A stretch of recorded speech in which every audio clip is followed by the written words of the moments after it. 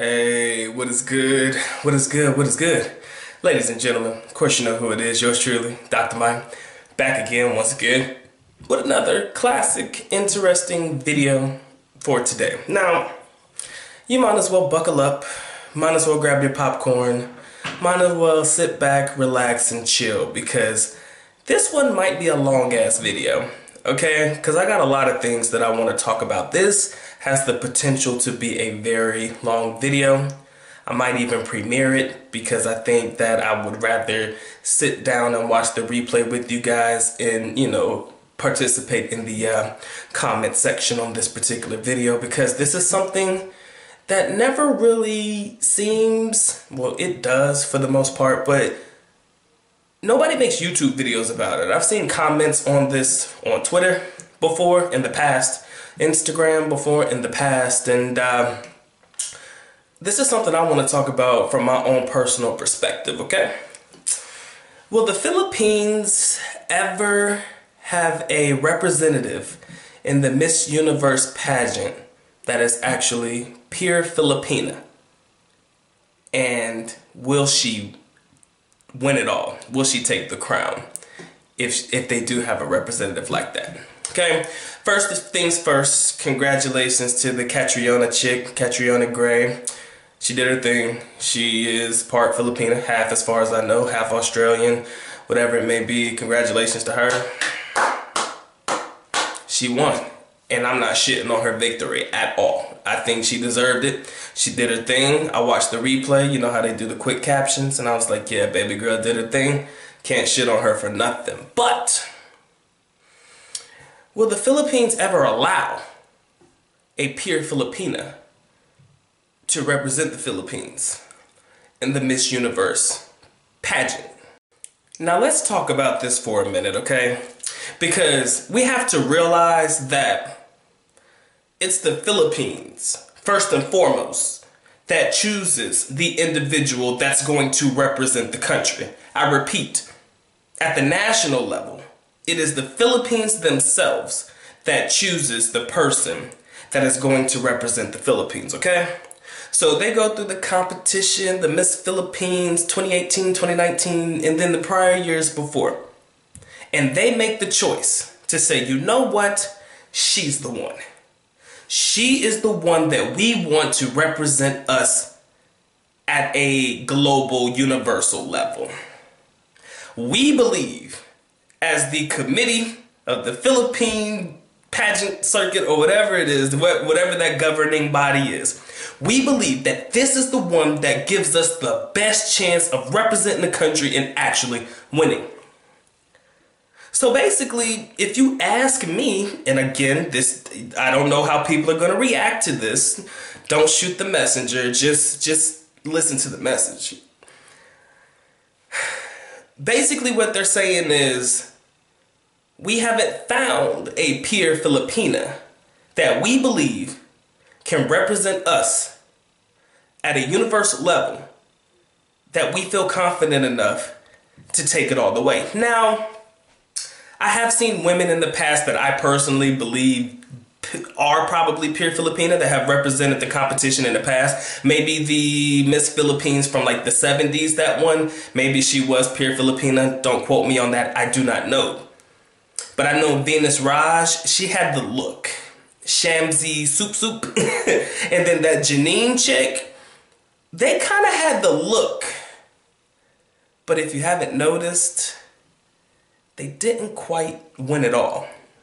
Again, no disrespect. Those girls put in that work, and I think all of them, as far as I remember, the ones that I mentioned, all of them finished in the top 5. Okay, so let's not shit on that. They did accomplish something, all right? And I'm not shitting on them at all. But I believe that Shamsi Soup, Janine, I forgot her last name, the Tsunami Walk chick back in the day, and Venus Raj were the representatives that actually, in my personal opinion, represented what would be considered the pure Filipina look, okay?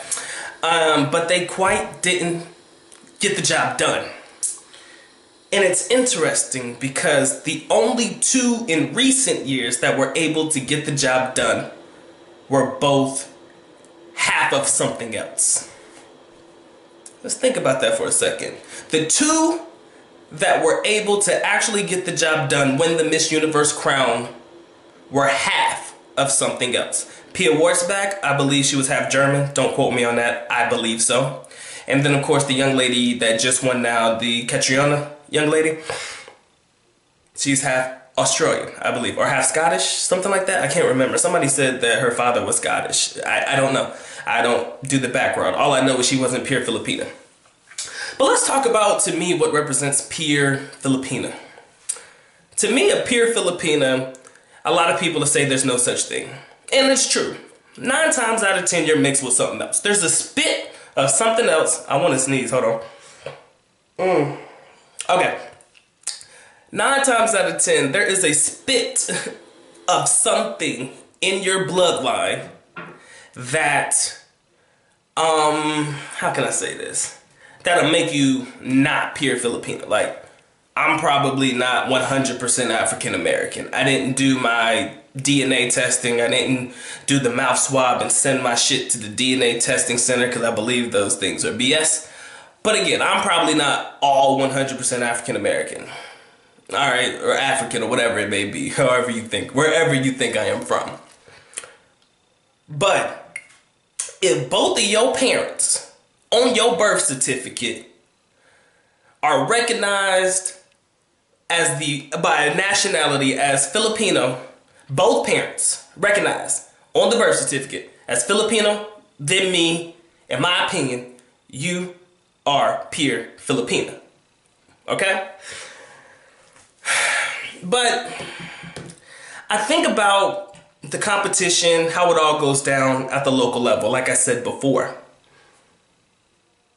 they don't choose the darker skinned Filipinas to represent a lot of the time. To me, a pure Filipina, honestly, tan skin. Not don't have to be this dark, okay? You don't have to be this shade of chocolate, but you know, you got that tan skin about you, the morena skin. I think that morena skin, in my personal opinion, represents pure, true Filipinas. Now, if you have the Filipino Chinese look, you know, you got that light skin, baby, there is nothing wrong with you. It's just that you're Filipino Chinese, or you're Filipino Korean, Filipino Japanese, or Filipino mixed with something else. You are the mix. You're not pure Filipina. And if we look at the competitions in past years, the ones that they have chosen that have the look of the pure Filipina didn't quite get the job done. They didn't quite bring that crown home. So what does that say about the people? What does that say about the country and who they choose to represent themselves? What does that say about the individuals who accept things for the way that they are? I think deep down inside, honestly, I think deep down inside, the people who are chosen to make the decision for the young lady that is going to represent the Philippines in the Miss Universe pageants, they know deep down inside that they have a better chance of winning if they choose somebody who has Filipino blood, but they not necessarily full Filipina. It's almost like, yeah, she's Filipino enough. You feel me? She's Filipino enough. She may not be pure Filipino, but fuck it. She's Filipino enough for us. Alright? And it blows my mind. Like, I'm the type of person that if you're gonna represent, I want to represent. You dig? honestly, to me, it's like if the representative from Africa, or like Kenya or Nigeria or whatever, some part of Africa, is white. You feel me? I know that seems far-fetched, but let's say that she was born in Africa or Nigeria, Kenya, Tanzania, wherever she's representing. She's born there. She got her certificate there. She won the competition. She got chosen. Bam. That's y'all representative. She's got a birth certificate from the country, so she's born there. That is what it is. Whether her parents are, you know, African or not, she's born in the country, so technically she is of that particular nationality, or at least from that country, I should say, not necessarily from that nationality.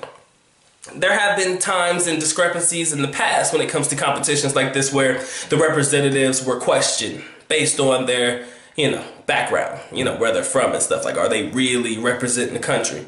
Because I think that all countries choose the young lady that they believe is going to give them the best opportunity to win it all. And again, I don't give a fuck who you are. Everybody want to win, right? I know for a fact if I'm going to enter a competition, I want to win. Second place is the first loser. Everybody know that. I'm not that dramatic, but I'm just being real. If I'm going to enter in something, I'm going to be in it to win it. The person that the country chooses, they're backing this person financially. They're giving this person everything that they need to succeed at a higher level. So it's an investment, you understand? They get something out of it. But at the end of the day, who they choose to represent the country may not be of the skin complexion that you think she should be. And I have heard people before complain about this. They were like, there was a TV show here in the Philippines with Enrique Hill and what's that girl name? The cute one, the half American girl. Fuck, I forgot her name. I don't remember. But you know what? I gotta find it, guys. Like I said, this video gonna be long, so y'all just sit back, relax. Like I said, I want y'all to be able to pay attention. I want y'all to be a part of this shit. But again, on this particular TV show, I'm gonna find the girl's name real quick. But on this particular TV show, they were two light, bright, damn near white mixed Filipinos. Enrique Hill is like Spanish and Filipino, and the young lady that I'm trying to find her name is Enrique Hill and oh my god, give me a minute, guys. And Liza Sobrano. Damn, I don't know why I couldn't remember that. Her name is Liza Sobrano. I think she's half American and half Filipino. Don't get me wrong, don't quote me on this shit.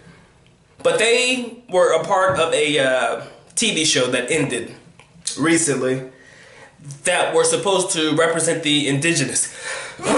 Whew, that felt better. They were part of a TV show that was supposed to represent the indigenous people and the mythological realm of the Philippines, like the past. Mythology and shit like that, And the people of this particular past were tan skin. They were of a darker pigmentation, okay? And people were bashing these people. Now, it's not the actor's fault, okay? Never blame the actor.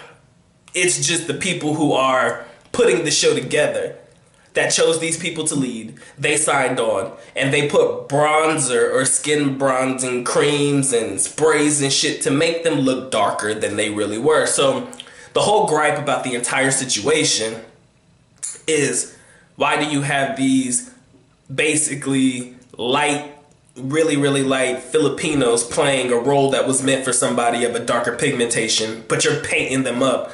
Not necessarily a blackface. It wasn't that dramatic, but why are you painting them up when you can just hire people that are already that certain shade or tone, that are probably very good actors that could play the role, but yet still you choose these people because this is what the audience wants?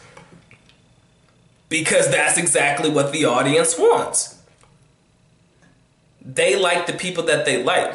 And if the people that they like aren't a certain skin complexion, who are we to say? Ties all in together with the whole Miss Universe situation. People who like a certain representative, they like that person for a specific reason. Like I said before, it is because they believe that this is the one that can win it all for us. So I'm not mad that they've chosen who they've chosen in the past few years to represent the country. They know exactly what they're doing. Now again, there are so many variables when it comes to these particular competitions. With the Miss Philippines, you got to answer the questions correctly. You got to do this. You got to look a certain kind of way. You got to play your part. And at the Miss Universe level, there are so many variables. I think they change up the format and stuff like that. So, you got to be able to prepare for the worst, answer the questions, and be able to do that. So maybe they believe, and don't quote me on this, maybe they believe that when it comes to the answer portion, somebody who is mixed may answer the questions better. Somebody who understands English a little more, a little better than somebody else, may be able to answer the question better. Who knows the reason why they choose who they choose to represent the Philippines for these particular competitions. But I will tell you this. Can't be mad. They won. At the end of the day, you can't be mad at the results.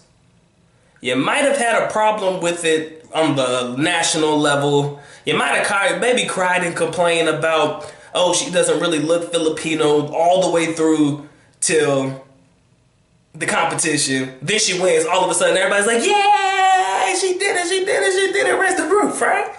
You might have complained the whole entire time, but you can't complain about the results. Can't complain about the results, man. She won. Ain't that what we wanted? We want winners, right? And she won. So despite anybody who may have had a confliction about it, although me personally, I'm not personally conflicted by it, but it's interesting. Will they ever choose a pure Filipina? Somebody whose mother and father are nationalities represented on a birth certificate that says that they're both Filipino, okay? And their parents were Filipino when their parents before them and before them. Will they ever have somebody represent the country that is pure Filipina and win it all? You feel me? That's the thing. It's one thing to win the Miss Philippines level, but can you go out there, put on the show that's necessary to win it all? That Catriona girl did it. Pia Wurtzbeck did it. And I think Margie Moran. I want to say it was it Margie Moran? Did she win? Was it Margie Moran? I don't remember the other young. I can't remember. She's a little bit older. I think it was in the 70s. But I think the Philippines won in the 70s as well. Again, I don't want anybody to shit on me and get all angry and in their feelings and shit about what I'm saying. I'm speaking some truth, ladies and gentlemen. I'm sitting down. I don't care about the scenic views right now. I mean, like I said, I got some videos coming up that may change the setting. You know, I might go out and do some videos later on this week, but right now, this is where we are. This is the world that we are living in. I feel like I could get my best content out when I can sit down and have a peer conversation with my people. Have an interesting, intriguing, intellectual, stimulating conversation between you and me. Now, I know that I can't actually respond to you through the video at this particular moment in time because it is a video and it's not a live stream. But I'm telling you, if I put this on as a premiere, and this is highly likely, I'm going to be in the chat with you because I want to be able to talk it out with you guys as well. And I definitely want to be there to hear your thoughts. And that's why this particular video is longer. I'm making it long for a reason. I want everybody to be able to come in. I want everybody to be able to sit back, relax, and enjoy the show. You gotta understand, man, this shit's different for everybody, people.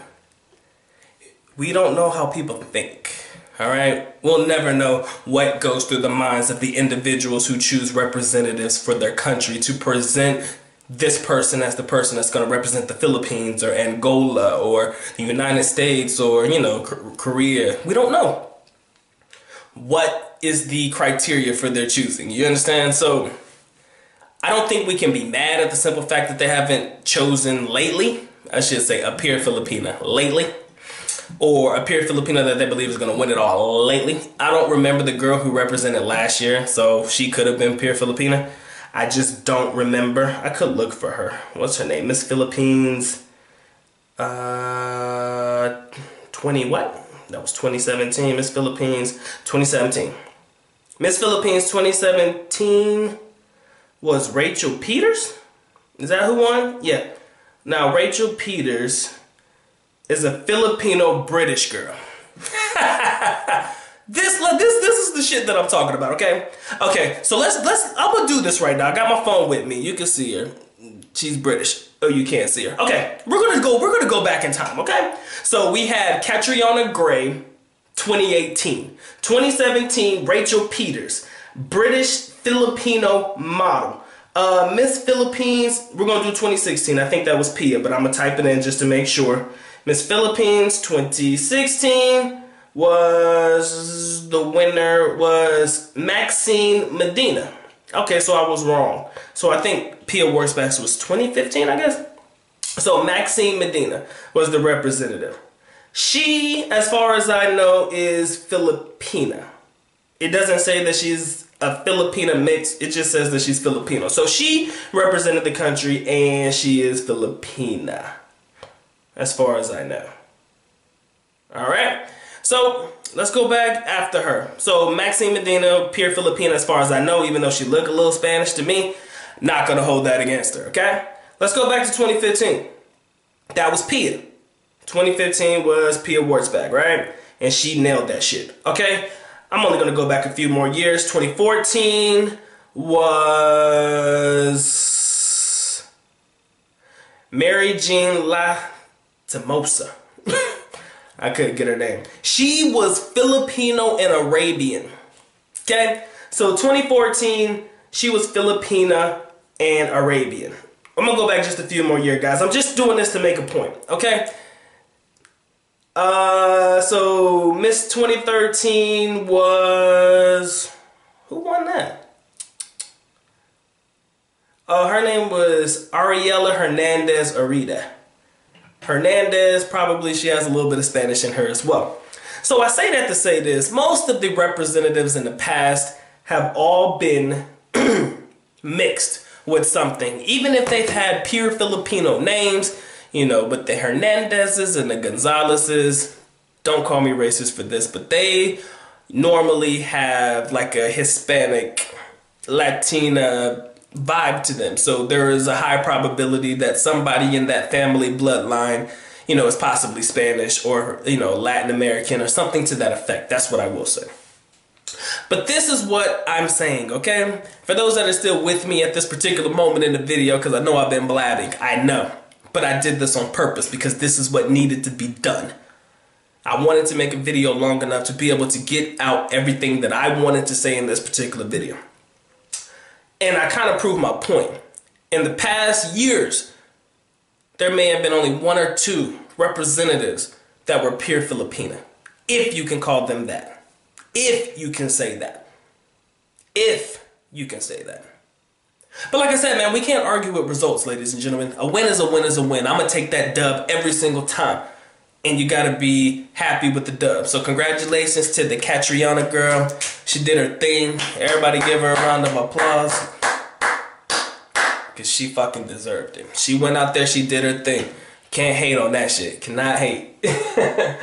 And with that being said, guys, I think I'm good to go. I sincerely hope everybody's having a blessed day. I don't know what time it is in your world today, but I'm here and I'm happy to be here. Happy to have you guys as an audience. If you guys want to support the channel, you already know how to do so. But of course, the good doctor is happy that you come here and show just a little bit of love and spend just a little bit of time with the good doctor. Today, not on then.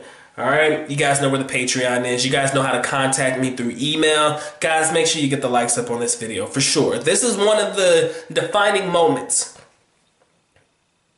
I like to call it a defining moment. Talking about the topics that people don't really talk about. And maybe some people have talked about it.